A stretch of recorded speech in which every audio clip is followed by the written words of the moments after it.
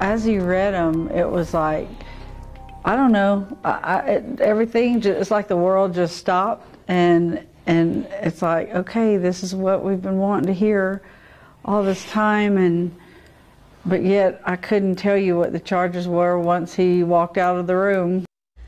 Grandparents speaking for the first time today about the charges they have been waiting more than a year for. Former Chandler mom Lori Vallow is now charged with the murders of her 2 children, JJ and Tylee. She and her husband, Chad Daybell, called to court today. He is also charged with murdering the kids and his first wife. Kim Powell has been covering this story for the last couple years and is the only local reporter in Idaho tonight. Joins us live after speaking with JJ's grandparents today. Kim. Yeah, JJ's grandparents say this has been a roller coaster of emotions. On one hand, yesterday was JJ's, or it would have been JJ's 9th birthday. And of course, they say it's hard without him here. On the other hand, they say they're thrilled to finally see some charges come down. And you can almost take a breath, and you know now it's real. Kay and Larry Woodcock have said for the last year and a half, they're in a marathon. They were the ones who sounded the alarm after not hearing from their grandson, 7-year-old JJ, for months.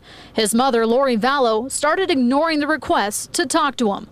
At the time, they didn't even know she moved from Arizona to Idaho. After issuing a welfare check, Lori lied to police and then moved to Hawaii with her new husband, Chad Daybell. That's according to court documents.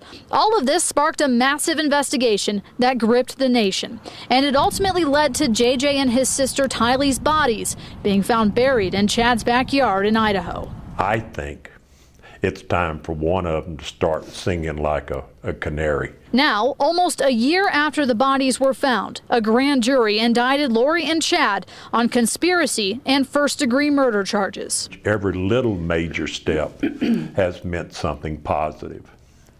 But I think yesterday was that significant step forward where the grand jury has spoken. Chad and Lori both briefly appeared in front of a judge this morning, but Lori's initial appearance got pushed back to a future date. Based upon the information that was provided to the court is going to continue this initial appearance based upon the information that was provided to me, and we will set this for a time and date certain in the future. Still, Kay and Larry say they're ready to continue on this marathon, as there is still a lot to learn. I've said from the beginning that there's more people involved in this than just Chad and just Lori, by far.